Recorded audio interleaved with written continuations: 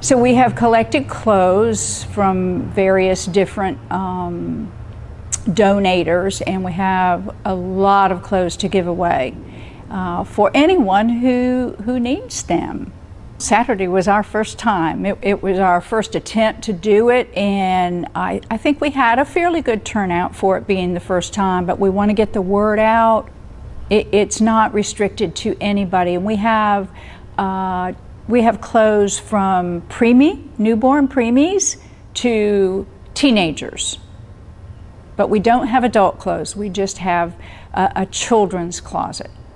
So that more children that are in need of clothing know that we exist, and the parents and foster parents, biologic parents, all parents can come to us and get clothes. And we also have more than just clothes. We do have some car seats, we have bibs, we have blankets, we have crib sheets. We've got all kinds of things that are available to come just for those who need it.